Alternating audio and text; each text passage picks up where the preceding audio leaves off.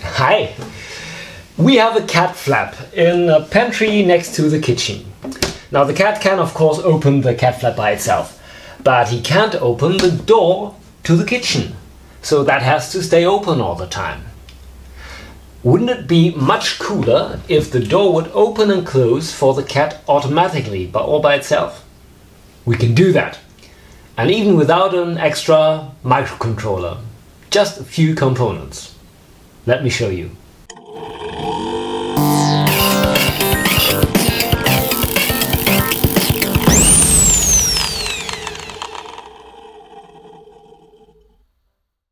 I use a linear actuator to open the door.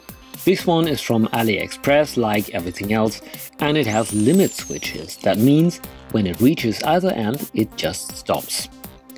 In addition, 2 infrared motion detectors are used, which do not even cost €1 in China. The links are in the description. We also need a relay with a double changeover switch, an NPN transistor, a diode, and a resistor. Because the output signal of the motion detector is not powerful enough to switch the relay, we use the transistor as an amplifier. The diode is required to protect the rest of the electronics from voltage spikes produced by the relay. On the switching side, the relay is also connected with plus and minus. When it's idle, the voltage is connected to the last 2 pins. If one of the motion detectors detects a movement and outputs a voltage, the relay switches on and the voltage is applied to the other output pins. If we connect them crossed with the last pins, the polarity is reversed and the linear motor runs in the other direction until it stops at the end stop. If the signal disappears after the time set on the motion detector, the relay switches back, the polarity of the motor is reversed again and it returns to its initial position. I decided to assemble the electronics with floating wiring on the relay. The transistor is connected between the plus pin of the coil and the common terminal of the switching part, which later becomes the minus terminal. The 2 pins of the coil are connected to the diode, and one is connected directly to the switching part, where the positive pole of the 12-volt power supply is later connected. With the cut-off wire from the diode, I built half of the cross connection. For the other half, I use a cable. This is where the power supply is connected, and the motor is connected to the last pins. I decided to use 2 resistors, one for each motion detector. The value doesn't really matter, mine are 510 ohms.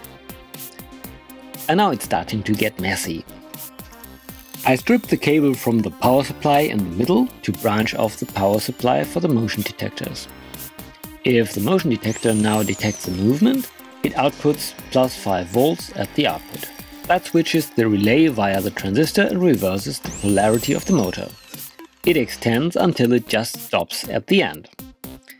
If now, after some time, the motion detector switches off again, the time can be set at one of the 2 small potentiometers, the relay switches the polarity back again, and the linear motor moves again until it stops in the end position. And the electronics are actually finished.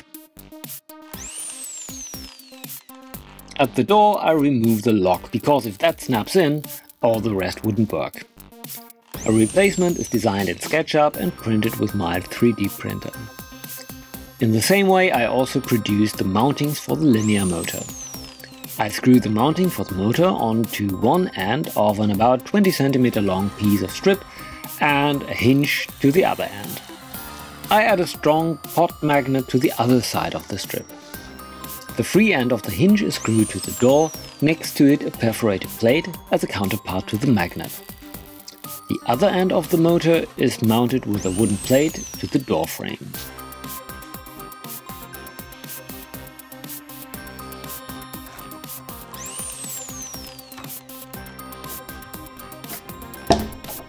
Thanks to the hinge and the magnet, the door can now also be opened manually. Now the electronics have to be installed on site.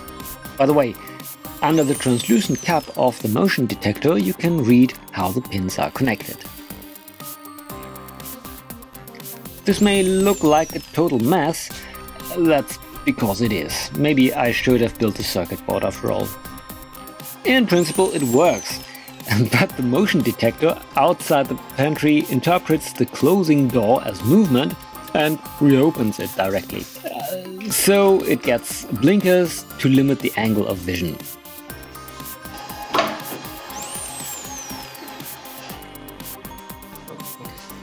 And now the cat can leave whenever he likes.